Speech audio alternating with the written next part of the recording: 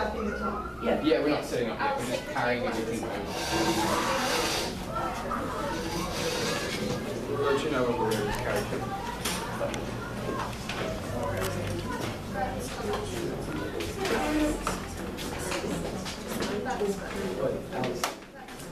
Wait, sir.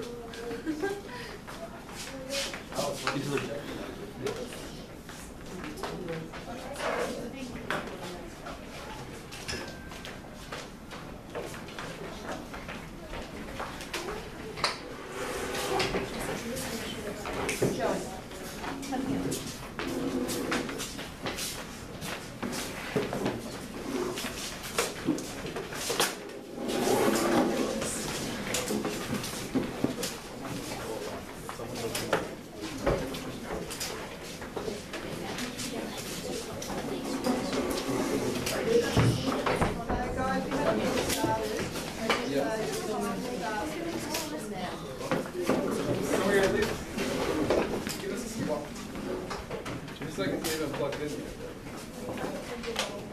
Yeah, you ready? All right. Everybody ready? Right here.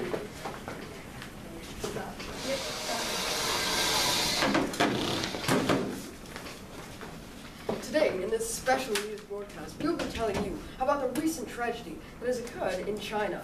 And we'll have some special guests later on to tell us more. Yes, hello, and welcome to 10 Minutes in a 3x3 Square. I'm John Jameson. And I'm James Johnson. As you all may have heard, recent disaster has struck caused by the popular singing contest held in Sinking, China. Yes, this show is located in the city of Sinking in China. Ironically, Sinking has sunk to the earth. I guess you could say the sinking of sinking in sinking has been sinking through the earth. I think you mean the sinking of sinking in sinking with sinking to the king of sing. I'm lost. Don't sweat it, James. Thanks, John. This is a serious disaster. Yes, James, and the catastrophe has not only affected China, but the whole world. Oh gosh, what has happened to everyone else in this random disaster? Well, James, due to the sinking of sinking, Australia, which we all know is opposite China, I mean, how else could you dig to it, has quite literally popped out of the earth. Popped, you say? Yes, the earth has now taken this form. Well, geez, we'll be back after this tragic video of the children's misfortune. What are you two saying? You've made a joke out of something so serious. I'm not sure if the truth you can even read the script that I gave you. Give us a break. You only needed to give a simple explanation of the plate tectonics pushing into the ground in China, pushing Australia and causing earthquakes, and the altitude popping everyone's eardrums. This is a scene disaster recreation. And welcome back to Sinking, where we are moments away from announcing the winner. Here we are getting a nice aerial shot of Sinking Stadium.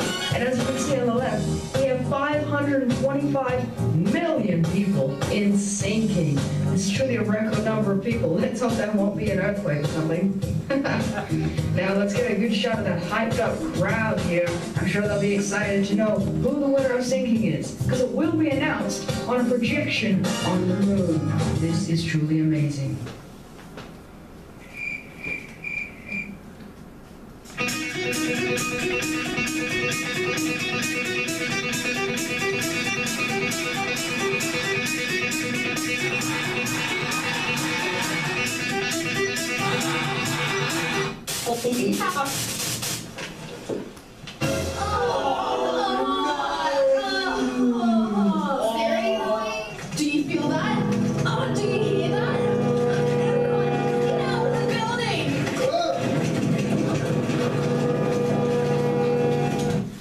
It was a tragic day.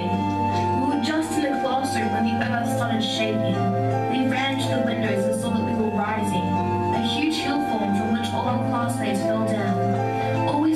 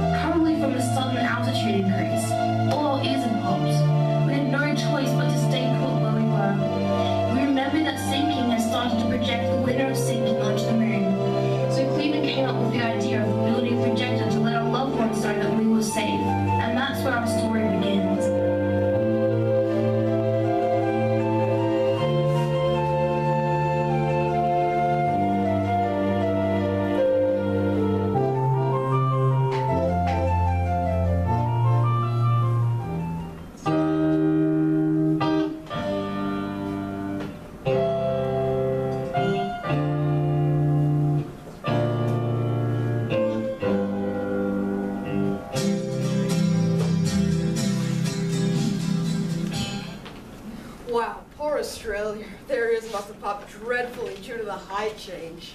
Poor things. Luckily we'll know just how it felt because we have first-hand knowledge on the situation. Let me introduce Todd and Janice. A little too much. Okay, so Todd, is it? Yeah, that's me name. Don't wear it out, bruh. And you must be Janice. Yeah, that's me. Alright then, I hear you guys have some perhaps failed prototype ideas about emoji communication. And someone told me that you, Janice, were the mastermind behind decoding the moon message. Yes, Janice, tell us a bit about how you cracked the code. Okay, so when the ground shot up, I was really worried that my dad would get angry at me because I was up past curfew and everything. So my first idea was to text him. If this was your first idea, what happened next? Okay, so I'm the kind of person that loves emojis. They're so cute and all. It was then that I saw the emojis projected onto the moon and sinking that I got the idea. Like, what do they mean? You were like, we all wanted to know too. We thought, you know, there was just these weird things up on the moon. No one knew what they were. We thought they were just like decorations or something. I don't even know. I know, Todd, but this is my story, so this is what I was thinking. Anyway, all emojis have a word equivalent. Sometimes it's a smiley, like bracket colon, or it's a word between two colons. Wow, you're right. Well, anyway, I realized the moon emojis, the question mark, trophy, microphone, and crown could mean anything. So we started by assuming the question mark was either who, where, what, why, when, or how. You know, question stuff. How did you get to the next part? Pun intended. Oh, I just got that. Well, it was mostly a game of trial and error, which I had to play by myself. But in the end, I decided it was question mark equals trophy, trophy equals win or winner, microphone equals sing or song, and crown equals king. So we ended up with who won sinking. Wait, you said you were doing this alone. Where was everyone else? Oh yeah, when we found out the emojis were a message, the rest of us thought we could like signal everyone below. We're like drawing some emojis on paper and holding it up on the window so like they'd see us and stuff. But yeah, no, that didn't work.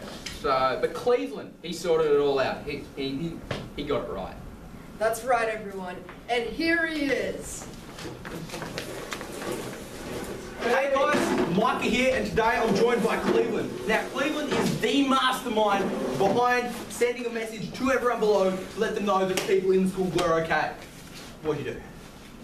Mike, have you ever heard of Vivid Sydney? You bet I have! At Thinking, they use vivid technology to project silhouettes onto the moon. This got me thinking, what if we could create something similar to let everybody down below know that we were okay? So what did you do? We made a homemade projector. And what exactly goes into this? I think you mean schoolmate projector. Oh, that's pretty funny. A high-beam flashlight, a magnifying glass, and a plastic sheet with whatever you want to project drawn on it. What? How do you make a projector with such simple things? It's not that hard. First, you need to draw whatever you want to project onto the plastic sheet. Then you tape the torch to it. After that, with the torch turned on, put the magnifying glass in front of the drawing to make the projection crystal clear. Wow, that's pretty impressive. Now, one more question I'm dying to know. What was it you projected to everyone down below?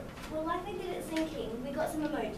The question mark, the trophy, the microphone, and the crown. Because we all really wanted to know who won Thinking. Cowabunga, dude! And you certainly weren't the only one that wanted to know. Quite a story. Back to you in the studio. What a miraculous miracle that Cleveland made that when he did. And yes, even better, when all the tourists left sinking, the world popped back into place like a ball of Play-Doh. Yeah, great analogy there. Thank you for tuning in tonight. I'm James Johnson. And I'm John Jameson. And to conclude our show tonight, we would have the winner of Sinking come and perform for us. But his mother's dog's previous owner's wedding was on, so he couldn't come in. So we have... Well, that's fair enough. But wait, we have the runner-up. Thanks, dude. This is a... Yeah, this is a totally original song I wrote.